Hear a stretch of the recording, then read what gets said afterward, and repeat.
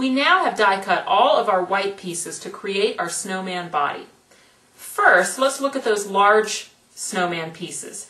These are identical with the exception of the center. As you see, one has a slot down the center and one has notches top and bottom. On that notched one, there is a little crease to fold down the little triangle at the top.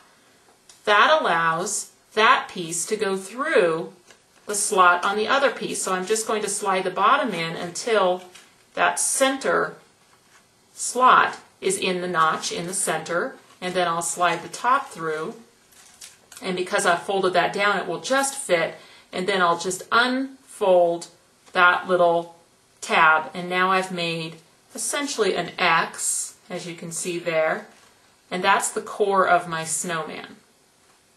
The remaining pieces for our snowman are the 4 circles, and then we have that base piece that our snowman is attached to that goes inside the card. Now this piece here has 3 creases. It has one up the center, and then these 2 tall pieces are wings, and they fold up. So we'll just work those creases. And this is the little base that holds our snowman up inside of our card, and that center crease there will actually go right inside the center fold of our card. Let's set this aside for just a second. Grab 2 of our circles, and we're going to notch these together to make a corner. As you can see, they all have center slots, but on the sides there's either a slot or notches, and each circle is the same. And the whole concept of the snowman is that notches go into slots. So if you have notches on this side, it needs to go through the slot on the other side, and that will make a corner.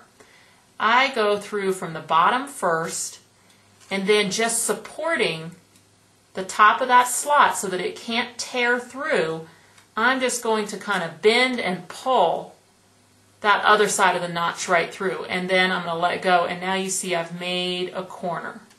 Just like that. The back of the snowman gets attached to that base piece there, and we will do that step next.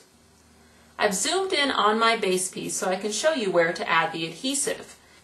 And the important thing when you're adding your adhesive to the back of these wings is that we go no lower than that tall shelf with our adhesive. I'll show you what I mean by that. I'm going to turn that over, and I want to add some tacky tape right here and right here, and I want to start that tacky tape right even with my tall shelf.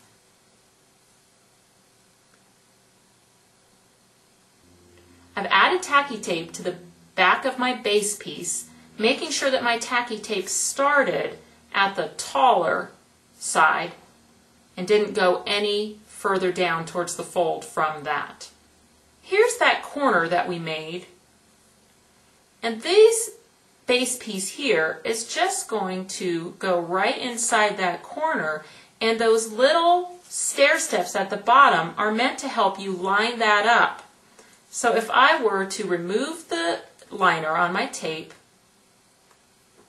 to make it sticky, then I'll stick it down right here, and notice I am just going to I kind of center it in between the slot here and either the slot or the notch, whatever is on this side.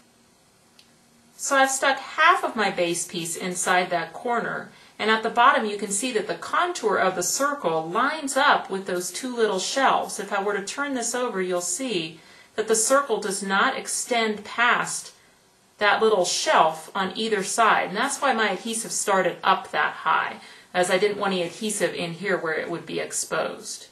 Now I'm going to turn that back around again, and then the other half of my base is going to do the same thing right over here, and that is going to create a corner that will go inside the card, and that's the back of my snowman right there.